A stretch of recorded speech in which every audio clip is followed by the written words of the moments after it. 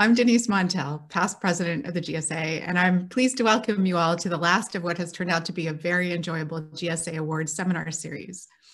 Two quick reminders. All GSA online events are governed by a code of conduct, which is available at the link in the chat. If you have questions for the speaker, please enter them into the chat window, and we will get to as many of them as possible after the talk. Today, we're honoring Feng Zhang with the Edward Novitski Prize for Creativity and Intellectual Ingenuity in the solution of significant problems in genetics research. Feng is recognized for his work in developing optogenetics and CRISPR genome editing, incredibly powerful tools that have opened up myriad new research directions across our field and beyond. As a graduate student in Carl Deisroth's lab, he solved many critical problems in the development of optogenetics. For example, he developed a lentiviral gene delivery system that solved issues with expressing channel rhodopsin proteins in neurons. He developed protocols for moving this technology to intact animals, and he identified new channel rhodopsins to enable combinatorial approaches and activation with lower energy photons. Because of this work, optogenetics is now a routine tool in neuroscience, and I'm sure you all saw the work out this week showing the first step toward its use to treat blindness in a human patient.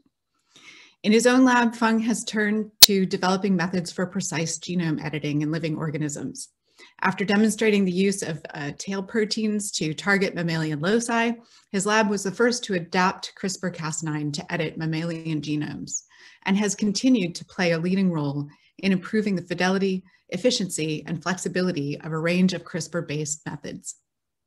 Whole genome loss-of-function CRISPR screening was first developed in the Zhang lab and is now in wide use in a range of applications.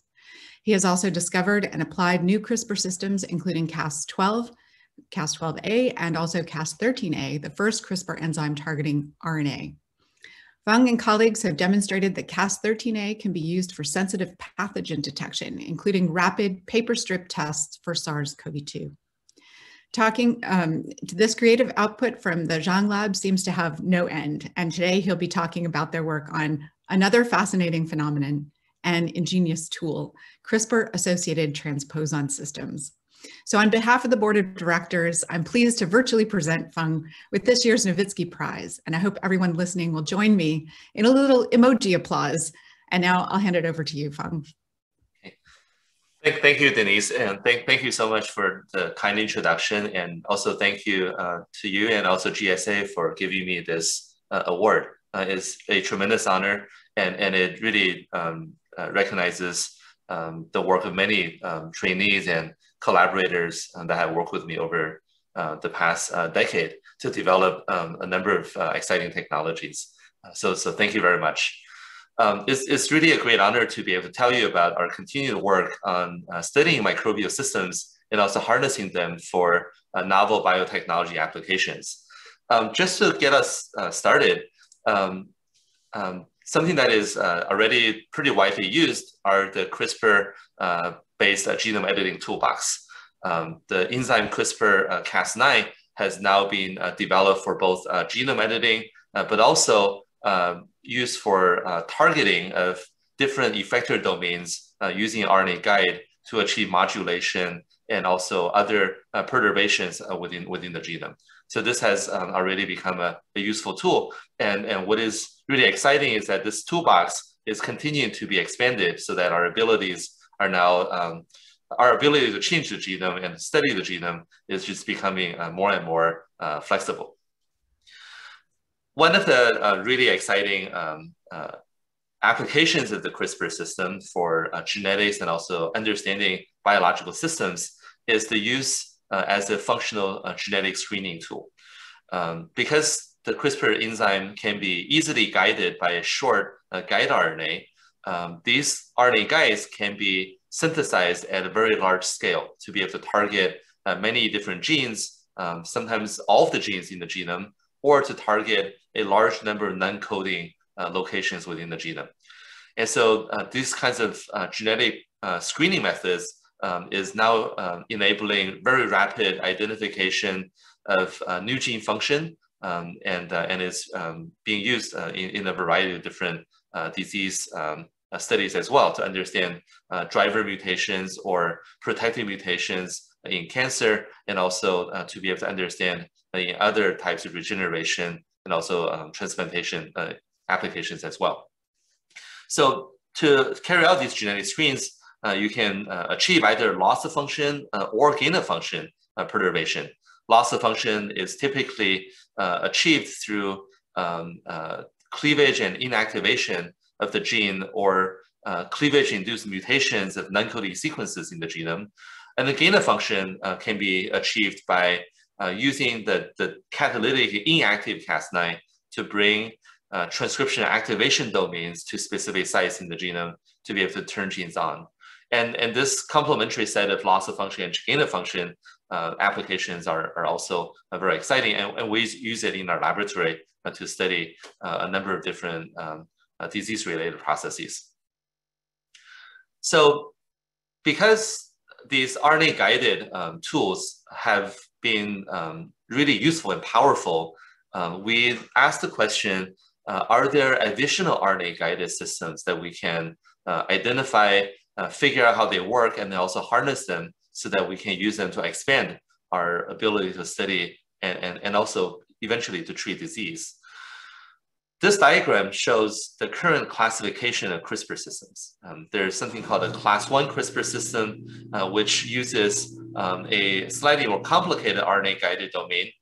So there are multiple proteins that come together to form an effector complex to be able to recognize and also act on DNA. And then there are the class 2 CRISPR systems, which use a single protein, such as Cas9 or Cas12, to be able to recognize DNA and then also modify the DNA. And so the class 2 systems are simpler, and therefore it's easier to manipulate, and we use it to be able to study different, and we really focus on trying to study these different types of class 2 CRISPR systems. So nowadays, a large number of CRISPR class 2 systems have been identified. Here is a crystal structure of Cas9, which is the first class 2 CRISPR systems that was studied and also harnessed for biotechnology applications. But then there are many other DNA targeting CRISPR systems. There's a very diverse family called the Cas12, and there are many different variants, Cas12a, Cas12b, Cas12e, and pretty much almost every letter of the alphabet now. And these different Cas12s also target DNA, and they have different properties which are now being used to be able to carry out genome editing and also other applications for studying genome function. And then there are the RNA targeting systems. So these are the diverse family of Cas13 enzymes. They use RNA to guide the recognition of other RNA molecules, and it's also a very exciting application. I'll tell you about some of our work harnessing these for diagnostics applications. So as we continue to develop genome editing, one of the key challenges that we have been focused on is to achieve high efficiency insertion of DNA into the genome.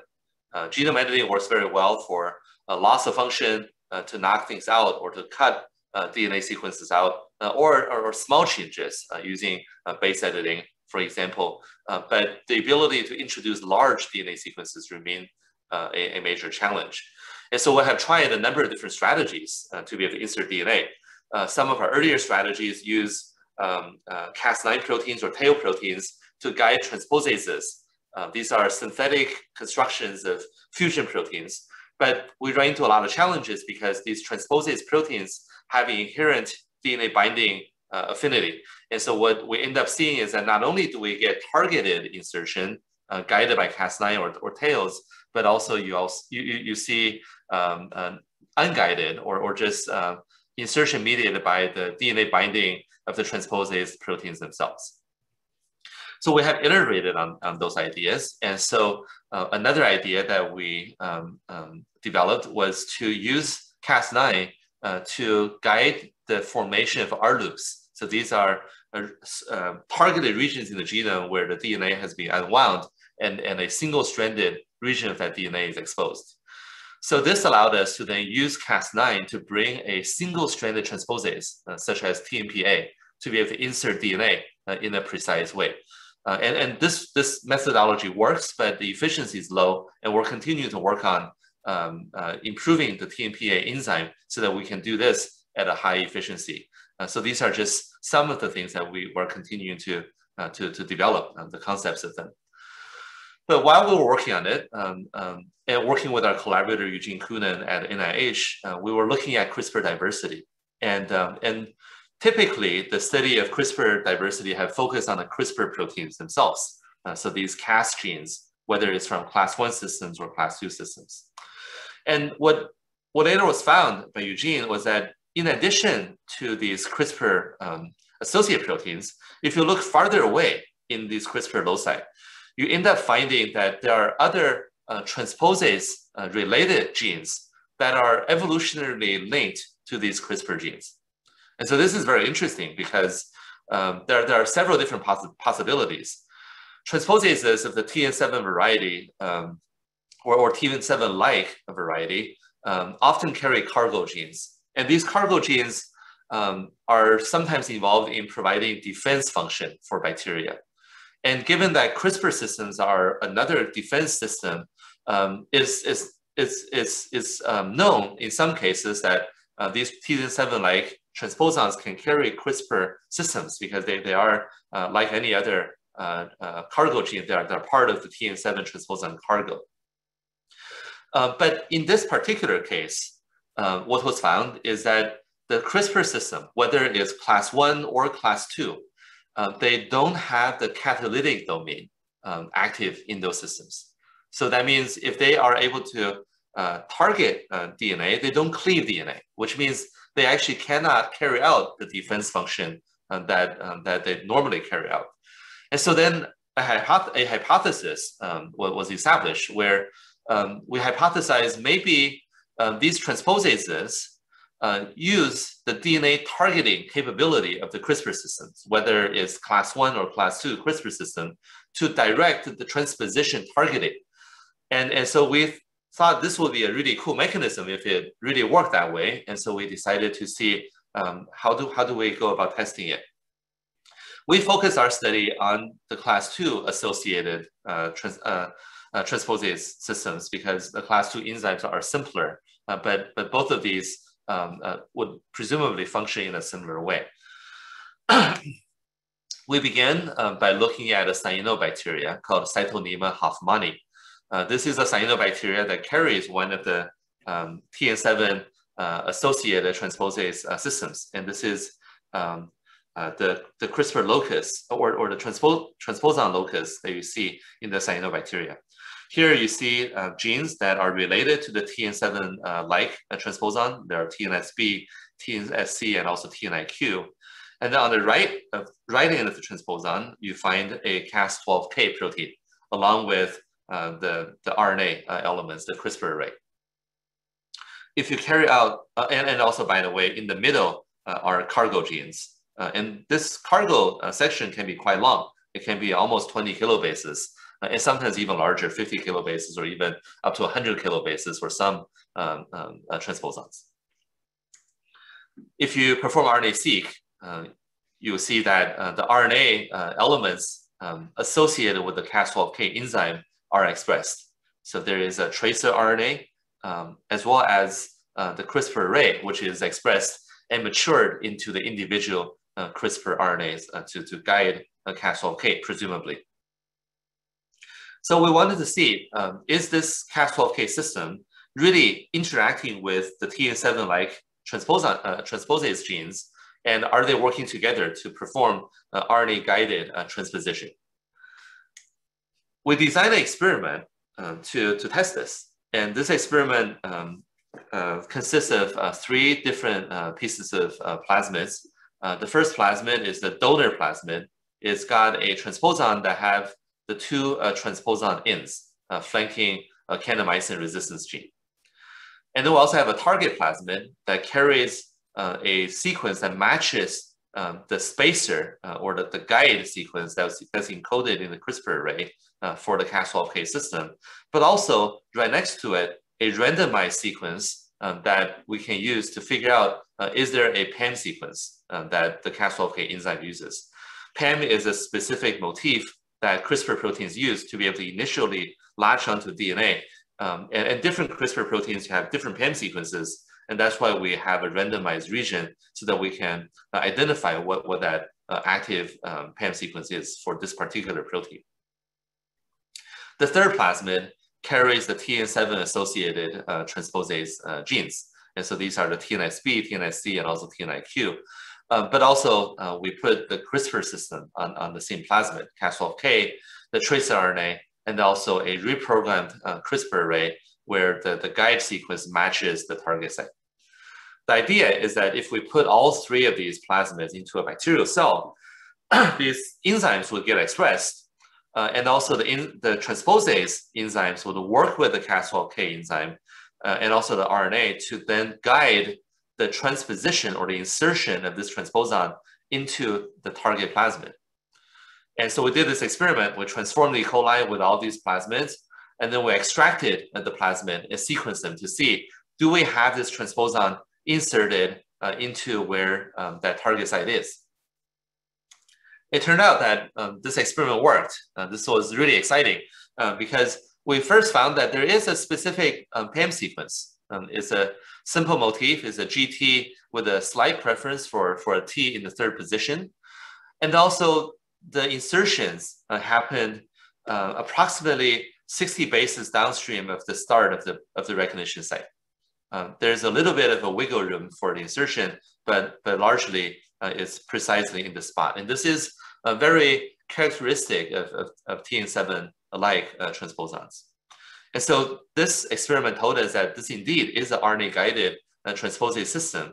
And so we were really excited to continue to characterize how the system works.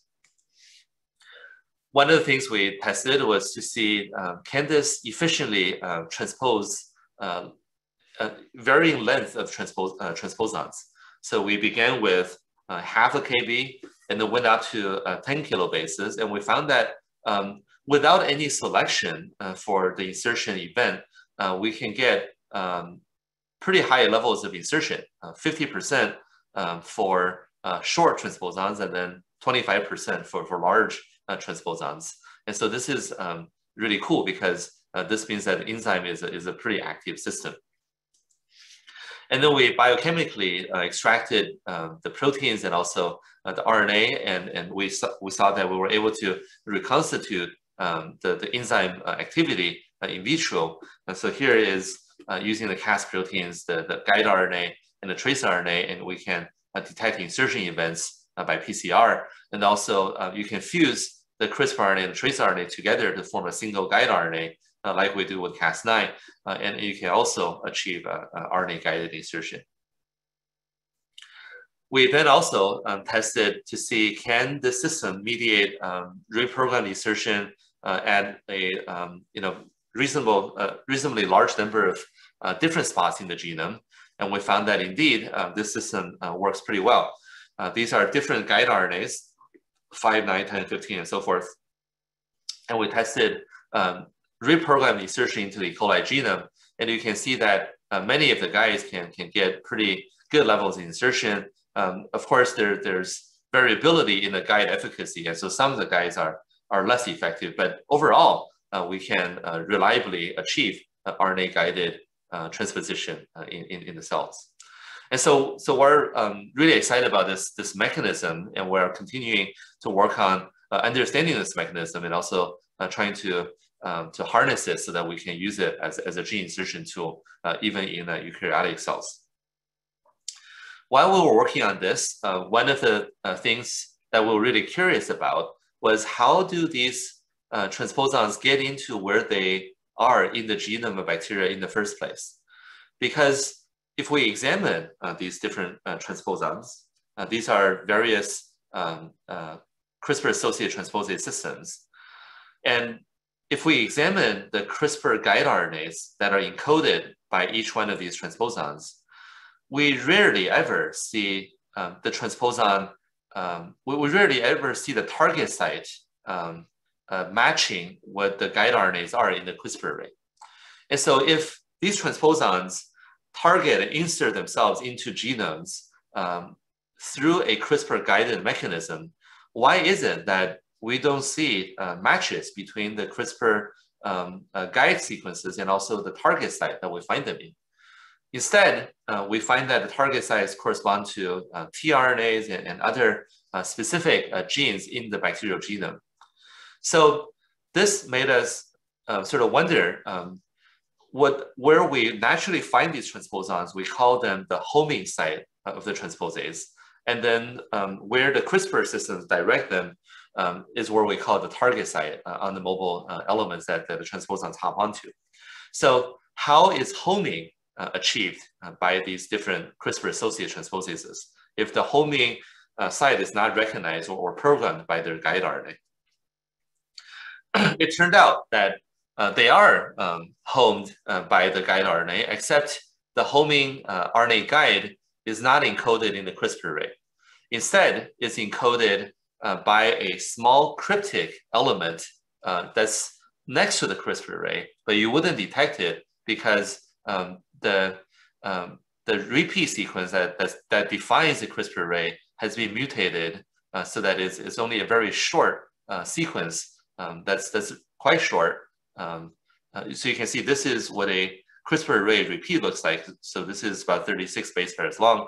And then the delocalized or the cryptic guide RNA has a very short, just a 12 to 15 bases long for the direct repeat. But nevertheless, the spacer that's adjacent to this cryptic or delocalized repeat consistently matches the target site downstream of the transposon. And so for the 5K CRISPR system, we found that indeed it has this RNA-guided homing mechanism. It's just that the guide RNA that homes the transposon is cryptic. It's hard to detect, but this provides this answered a question about how this system is able to home to their natural target sites. But what happens for other types of Cas systems? And so this diagram here shows a different type of Cas system. These are the type 1B Cas systems. They're type 1B because they use the CRISPR type 1 RNA-guided DNA targeting domains, which have multiple proteins that together form the RNA complex. And there are two different types of type 1B system. There's the type subtype 1, where you have the TNS-A, B, C, and also TNIQ and TNS-D genes. And then you also have the subtype 2, where the transposase genes TNS-A and B are fused together naturally as a single protein. And so for both of these two different subtypes, one thing that is really peculiar is that the CRISPR array also don't encode the homing sequence for where their natural locations are. And also we tried to see, are there cryptic spacers next to these CRISPR arrays, and we didn't find any cryptic spacers. So this 1B system likely follows a different mechanism of homing compared to the 5K system. So then we examined these loci a little bit more. And what we found that was really interesting is that it carries two of these adaptive proteins, TNIQ and also TNS-D. Here's TNIQ and also TNS-D. And so for the normal TN7-like transposases, they use TNS-D to home to their target site. And so we wondered maybe the fact that there are two different adaptive proteins, one of them is involved in adapting the TN7 transposases to the CRISPR system, and then the other one is responsible for adapting to the homing site, so that instead of using an RNA-guided homing mechanism, this 1B system has a protein-guided homing mechanism. And so indeed, that is true. So if you look at these systems, what we found is that for the type 1B systems, it has two sort of adaptive proteins. They are largely conserved on the N-terminus, but then the C-terminus is where it varies quite a bit. And so based on this, we then did an experiment where we knocked out one or the other, and we found that one of them is responsible for homing, and then the other one is responsible for working with the CRISPR system to achieve RNA-guided transposition. And so by studying both the type 5K and also the type 1B CRISPR system, we found that there are two ways that these CRISPR associated transposases can transpose to their home site. And so one of the mechanisms is using sort of TNSD to achieve homing, and then the other one is you use these cryptic RNA guides to achieve homing. So this further, I guess, highlight the diversity of systems out in nature, and so we thought this is a really cool system. And so whether they're using DNA protein or using RNA to home to their target site, they both also use CRISPR RNA-guided transposition to be able to jump onto mobile genetic elements to be able to spread themselves further. So those are some of the work that we have done on the CRISPR-associated transposases, but we're also continuing to work on developing the other CRISPR systems that we have been discovering. So earlier I told you about all these different CRISPR diversity that you find in nature. And so in addition to working with these DNA targeting systems, we've also been engineering the RNA targeting systems, in particular for diagnostics applications. And so the RNA systems are also quite interesting. They are also expressed and quite robustly represented in the bacterial diversity. And if you just do RNA-seq, you see that these RNA systems are also expressed and form mature CRISPR RNAs. But there's one interesting difference about the way that Cas13 goes about recognizing and cleaving its RNA target. And this is what we call a collateral RNase activity. The way this works is, if you consider this experiment where we have a guide RNA and we have a piece of RNA that is not targeted by the guide RNA. If you add in the CRISPR-Cas13 protein, as you would predict, this non-targeted RNA remains intact because it's not recognized by the CRISPR RNA, and so the enzyme doesn't recognize and doesn't activate to cleave it. But let's add a twist to this experiment. So here we have the target RNA and also a guide RNA that indeed recognizes this target. But in the same reaction, we'll also put in a non-targeted RNA. And then if you add in the Cas13 protein, what you find is that not only is the target RNA cleaved, these non-targeted RNA, these collateral RNAs, are also cleaved by the enzyme. And so this is very interesting because if you did this experiment with Cas9, where you have a target DNA and also a non-target DNA, only the target DNA will be cleaved and the non-target DNA will remain intact. But Cas13 seems to have a different mechanism. It cleaves the target DNA, but it also cleaves other DNA.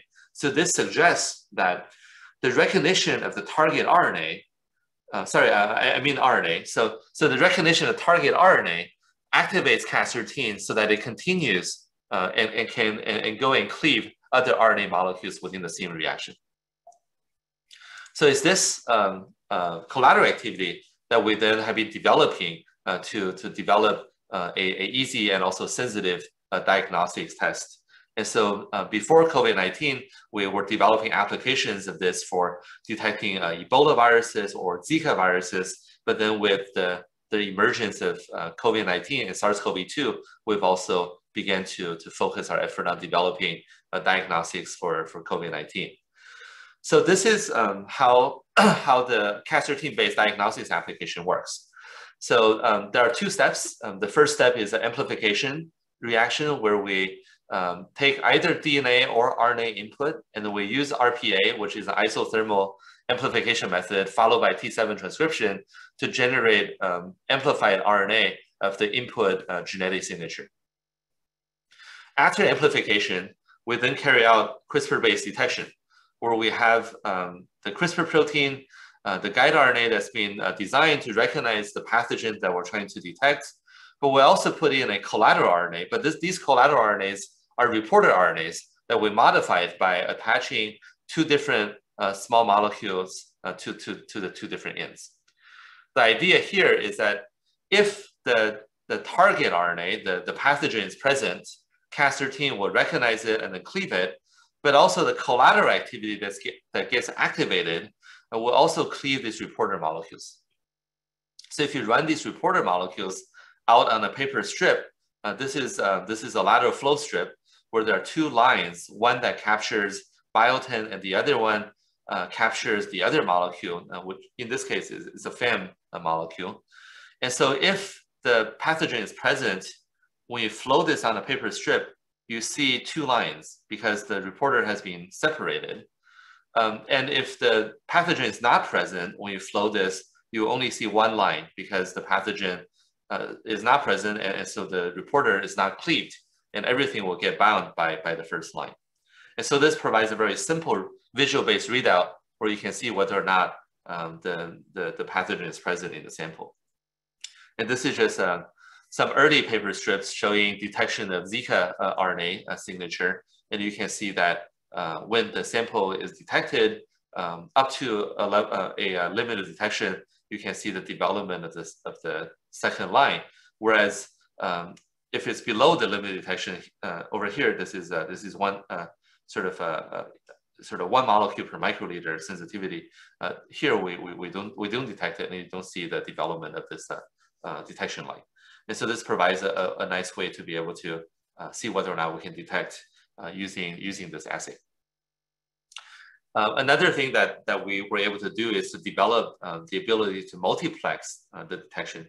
And this has to do with how Cas13 recognizes and also cleaves the target RNA. So here, this is a single-stranded RNA target. And so we designed guide RNAs that cover many different places along this RNA. So these are different guide RNAs that recognize different sections of this target RNA. When we ran the cleavage product on gel, what we found is that irrespective of where that RNA targets on the target RNA, you get the same cleavage pattern. And this is very different than what you would see with Cas9 or Cas12, because with Cas9, wherever you recognize is where the cleavage site happens. And so you would get different cleavage patterns. You have different target sites. But with Cas13, it seems that it's not cleaving at the target site, and it's most likely that it's cleaving either specific secondary structures that you find in the RNA or cleaving specific motifs in the target RNA.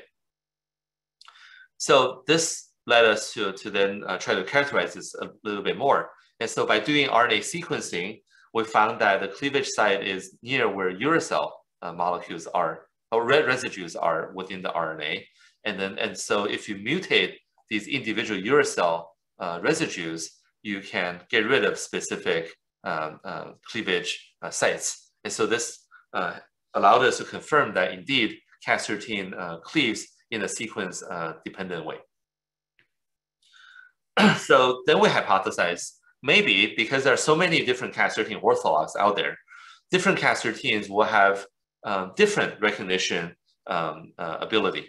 So they cleave different sequences. And so we carried out a screen where we have reporters that have different sequences encoded, and we screened a large number of different Cas13 ortholog proteins, and we found that indeed different Cas13s cleave different dinucleotides. And so this allowed us to identify Cas13 orthologs that have different cleavage preferences.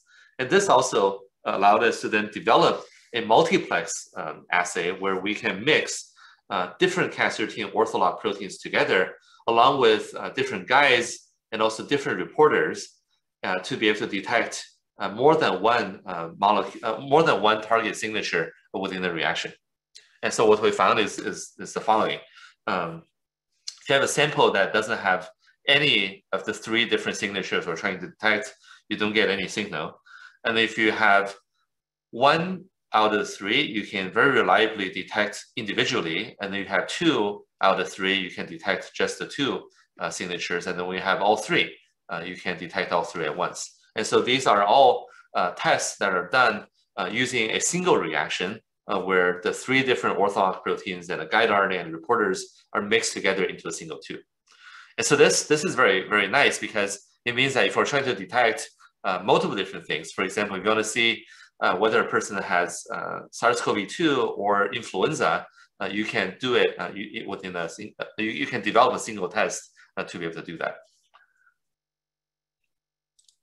So when the COVID-19 emerged in the early part of 2020, I became very alarmed by this and began to develop our Sherlock-based detection assay for detecting SARS-CoV-2. And so we developed a number of different reagents and protocols and worked with collaborators to test whether or not there is, if the test works well for detecting the virus signature. And so working with Keith Jerome and also Alex Greninger at the University of Washington, they applied the COVID-19 Sherlock test on nasopharyngeal samples from SARS-CoV-2 patients. And what they found is that the paper strip-based test works pretty well. And it has good concordance with qPCR-based assays. And so you can very reliably detect when the qPCR samples are positive. We also worked with another collaborator in Thailand, Tao, and he was working in a hospital, and he was also testing the Sherlock protocol on patient samples, and he found that there can be a pretty good sensitivity, 93%, and then also 100% specificity for the test. And so based on this, he was able to get approval from the Thai government to then use this as a way to triage patients who are coming in for different examinations in his hospital. And then a company that I helped to co-found called Sherlock Biosciences received FDA's EUA permission to use Sherlock as a clinical test for testing COVID-19. So as all those collaborations were going on, we continue to work on further improving the test. So the Sherlock test is a two-step test. You run amplification first, and then you run detection second. That two-step nature makes the test more cumbersome to run, and also it increases the chance for environmental contamination, because after amplification, you have to open up the tube, and an aerosol can come out and contaminate the work area. And so we thought it would be nice if we can develop a single step test by merging the amplification and also detection into a single reaction. And so we eventually developed what we call Stop COVID v2, which works as follows. You take a swab and you dip the swab into a lysis buffer, but the lysis buffer carries magnetic beads that can bind to the virus RNA. And by placing this mixture onto a magnet, you can pull down the RNA onto the magnetic beads, and then you can remove the extraction buffer. So now by adding in a single mixture of the Stop COVID v2 reagent, you can then release the RNA from these magnetic beads, and then the mixture carries both a LAMP-based amplification mixture as well as CRISPR-based detection to then be able to amplify and also recognize and cleave the reporter at the same time. So you incubate this mixture at 60 degrees for somewhere between 30 minutes to an hour, and then you can get a readout on either a paper strip-based test or a fluorescence-based assay. So, to develop this, the first thing we had to do is to identify a thermostable Cas protein. And so for this, we turned to Cas12b because Cas12b are often found in thermophiles. And so we were able to find a specific one called AAP Cas12b that works reliably even at elevated temperatures. And being able to be stable at elevated temperatures, it means that we can combine this with a LAMP-based reaction, which you have to incubate at 60 to 68 degrees. And when we combined LAMP and also the AAP Cas12b together, we found that this Stop COVID-based reaction is much more reliable. So no false positive compared to LAMP reaction alone. And so on the left side, what you see is the LAMP reaction. And what happens is if you run LAMP for long enough, you will eventually start to get false positive signals. And so even with the no target control, the NTC, no input, you still see signal if you run the reaction for long enough. And if you run LAMP together with a CRISPR-based detection, we eliminate those false positive signals. So you only see the real positives. And so this is a significant improvement to the ability to be able to have accurate detection. And so we developed STOP-COVID over 2 iterations. The first iteration did not have the magnetic bead-based capturing. And what we found is that with this, our limited detection was the equivalent of a qPCR value of 30.8. And this is a okay value, but it means that we wouldn't be able to detect the virus in people who have low virus titer. And so then we developed the V2 of the test, where we combined the V1 reaction with the magnetic bead-based pull down of the virus RNA. And now we're able to then achieve a limited detection of 40.3. And so this is on par with where people set as a cutoff for qPCR-based assays. And so this plot gives you a sense of the distribution.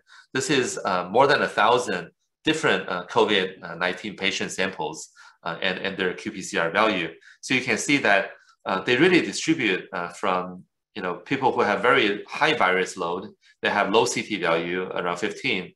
And then there are people who can have low virus load almost to the detection threshold, which is CT value 40.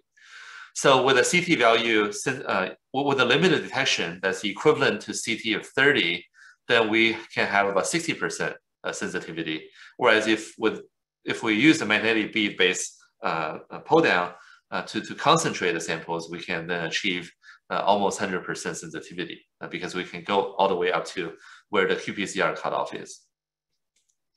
And so this is testing of the STOP-COVID V2 on 202 positive patient samples and 200 negative patient samples.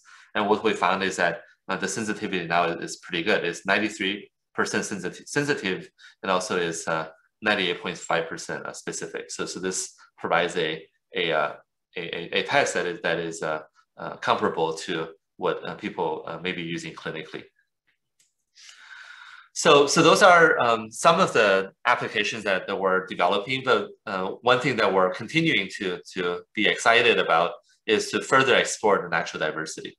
If you think about the things that I talked about, Cas9, Cas12, Cas13, CRISPR-associated transposases, they're all systems that came out of the natural bacterial diversity. And so as people sequence more and more bacterial diversity, we are now accumulating a lot of genomic data and metagenomic data. And so we're continuing to use our computational approaches to be able to look through these data to try to discover novel biology and novel systems. And so this is just one study that we published recently, where we applied this computational mining strategy to identify different systems that have to do with defense or immunity function in bacteria. And so these were able to allow us to find a number of interesting candidate systems, and we're studying some of these systems to see are there interesting molecular mechanisms that we may be able to study and also to harness to develop even more powerful biotechnology tools. So that's all I have for today. But last but not least, this is the most important slide because I really want to acknowledge not only the lab members, the graduate students and postdocs who share this passion, who have been working with me for more than a decade now to study and develop these technologies, but also a number of collaborators who have worked with also for a decade and longer now on studying and also applying these technologies. And then none of the work would have been possible without funding from both funding agencies and also philanthropic organizations. And also we're always recruiting lab members who or new lab members. So if you have an interest in studying biodiversity, and also in developing new technologies, feel free to send me an email. And last but not least, I want to thank the GSA and also the organizers again for this great honor and also for the opportunity to share some of our work. Thank you again, and I'm happy to answer any questions.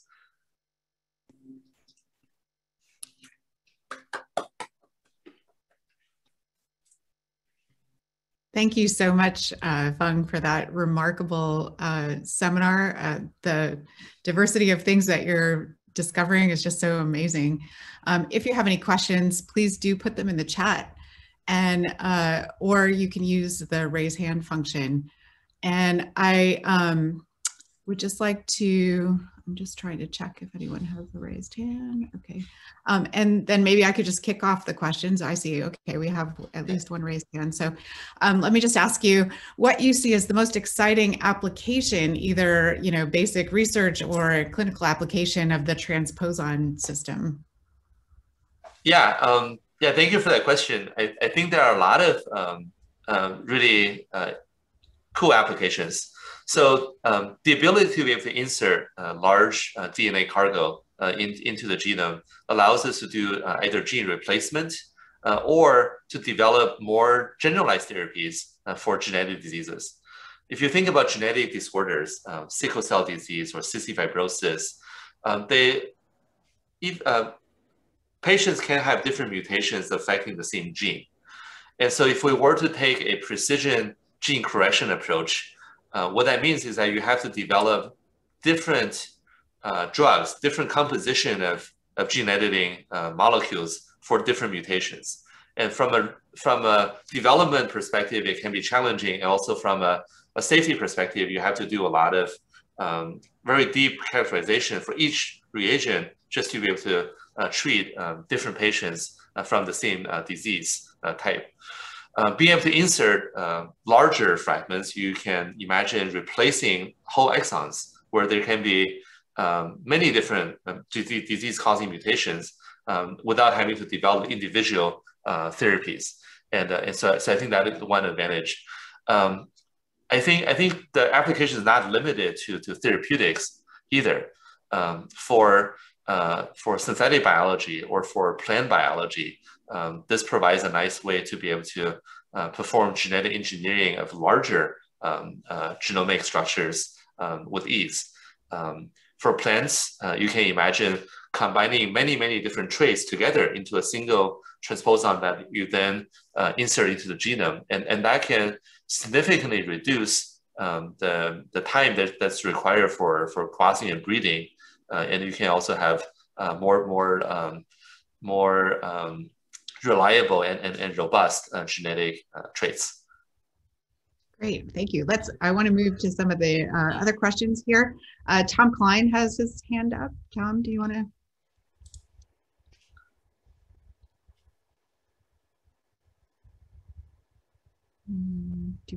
Are you muted, Tom? Yeah, I was also frozen. That was the problem. Okay. Yeah, very interesting, but I really enjoyed that. My question is whether the Cas system is the advantage. What is the advantage over alternatives? Is it more efficient at delivering large cargoes than alternatives? Yeah, that's a good question. I think there are no alternatives to the Cas system right now for programmably inserting very large payloads. Mm-hmm. So if you think about other transposable systems, they are not programmable. So they can efficiently recombine or insert DNA in a specific sequence in the genome at their landing site, but you cannot customize them to go to other places in the genome. The benefit of Cas is you can give it a new guide RNA to retarget it to a new spot. But just the basic idea of targeting a cut and then using, the insertion of DNA you put in there, that can go anywhere. I'm just wondering, is it more efficient to actually bring it in with the transposon? Right. So the transposon would not. So the transposon would not rely on homologous recombination or other recombination machineries to be able to insert DNA. So the efficiency would be much higher than the HR-based method. Great, thanks. Yeah. Great. We have a question here from David Obrakta. Can you speculate on the potential of Cas, the transposon systems, as general tools? And what will it take? Is the TN7 system functional in eukaryotes? Yeah, that's a really good question. So that's the question that we're working on right now. So we definitely want to develop Cas as a tool, not only for prokaryotic cells, but also for eukaryotic cells, to be able to programmably insert DNA. I think there's still more work that we have to do to engineer the system so that they can function well in eukaryotic cells. It's a more complicated system than Cas9 or Cas12 because there's a complex of many different proteins and also the donor DNA involved. So one of the challenges that we are working on is to make sure that they can all come together efficiently in the nucleus of the cell. So you have to cross another membrane and also making sure that all these different proteins are localized and able to function.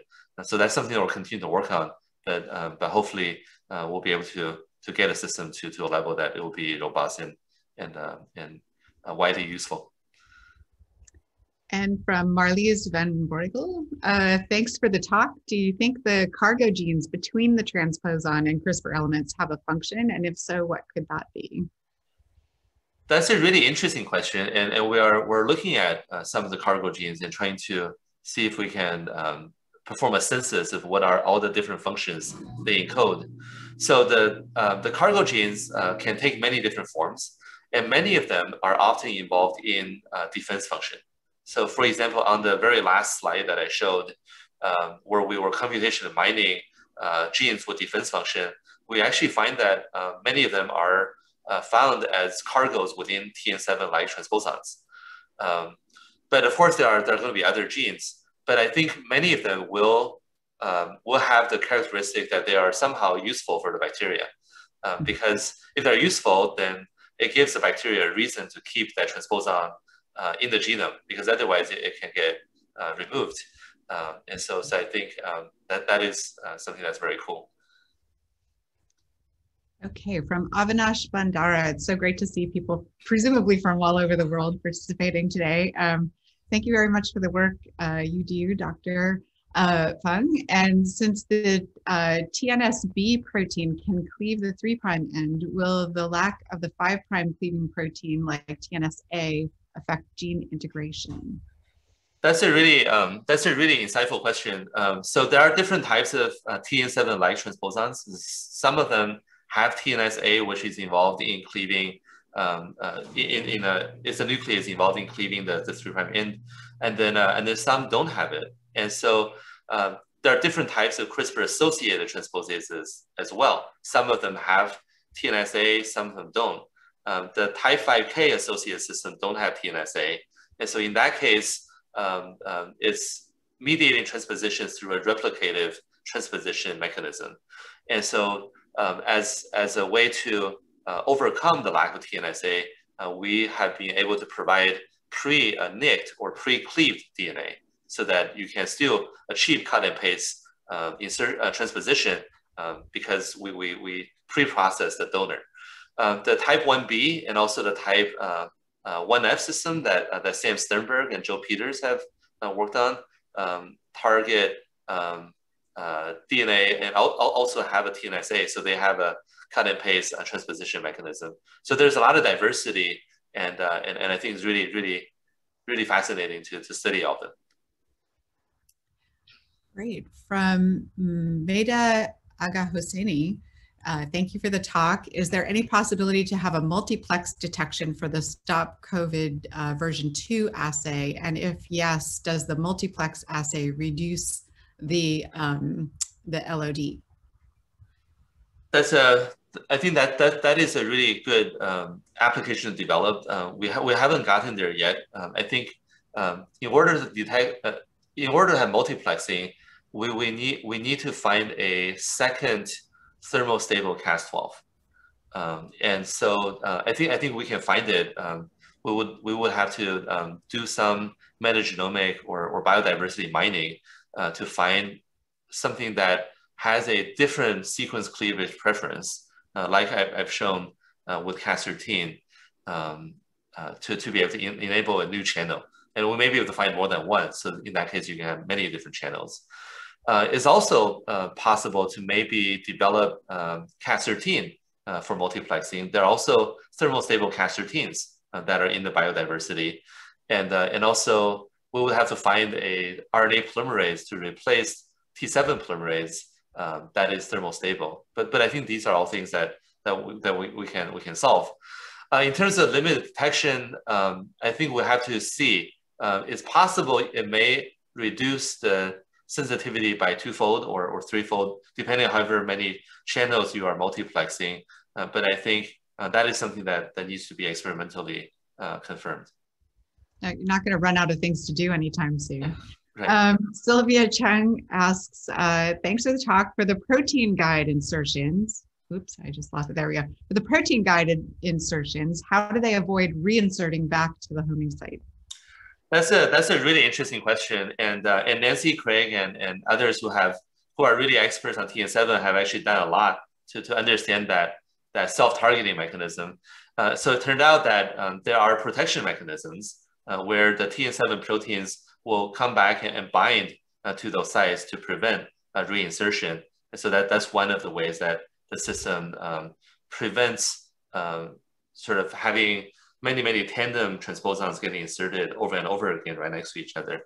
But there may be diversity in that mechanism too, because there are other systems that have not been characterized, and they may have other ways to prevent reinsertion. Yeah, just another great example of how that fundamental basic research on transposons in bacteria comes and informs our very critical clinical needs eventually. Regina Sepsiova asks, have you observed multiple insertions of the same gene or insert in your experiments upon permanent expression of the Cas-T system? This question is related to the previous question. So I think we haven't done permanent expression for a long time. So I don't know the answer to that question. But there is prevention of reinsertion. But over a long period of time, there may be. I don't know. I think we'll have to do the experiment to know. I don't see more. Let me just look for raised hands. Circling back to my question, you were mentioning how the transposon insertion, the targeted transposon insertion was going to really enable, let's say, replacing a gene or replacing, but how does the transposon insertion replace the gene? It seems like it would be an addition to, not a replacement of. Right. That's right. So I think one way you might do it is to insert. So say you have exon 3 of the gene that has a mutation. What you can do is you can insert right before exon 3 a intact copy of the remainder of that gene, so that when you get spliced, exon 1, 2, 3, 1, 2, and the replacement 3 gets spliced to form the correct gene product, and then the mutated exon 3 and the subsequent section of the gene is still in the genome, but they wouldn't be contributing to protein production. Got it. One more question from David Kabak. Have you tried the ultra-sensitive SARS-CoV-2 test to air samples? We haven't tried that, but that's a really good idea. I think you probably have to do some concentration of the virus. So maybe with an air filter, and you run it for a few minutes just to, or an hour, to concentrate the air, the virus particles in the air into a smaller volume. I think that's a really interesting to try. Maybe just test the air filters that we're using anyway. Right, the filters in the building, right? Yeah. For surveillance, I think that would be a really good application. Great. Okay, one more question. Will the concentration of magnesium and ATP in eukaryotic cells affect Cas transposon mediated integration? It's possible. I think I think what I realized when studying these bacterial systems is that the systems are all different. If we're talking about Cas system, there are many different types of Cas systems from many different bacterial species, and depending on where they originally evolved, they could have different properties. So some Cas systems may require higher levels of free magnesium than you find in human cells. Others may require less than what you find in human cells. And so one of the things that we do when we are trying to understand a system is we don't just study one system. We always sample, we perform a phylogenetic reconstruction of the system, and we see what are all the major evolutionary branches of the system. And then we try to sample from each of the evolutionary branches so that we can have a more holistic understanding of the range of activities that's represented by a given mechanism. Great, thank you. Thank you so much for joining us at the GSA Award Series. And we're at the hour now, so we're gonna have to go. But you can see in the chat from GSA, make sure to register for our upcoming series, Exploring Gene Function Across Humans and Model Organisms. This is gonna be a great series of webinars that Hugo Bellin is organizing to help us understand how we can take our model organism work and communicate with the people who are working on human diseases. And so thanks so much, Feng, for that really fabulous seminar and question Q&A. Thanks everybody for coming. Thank you.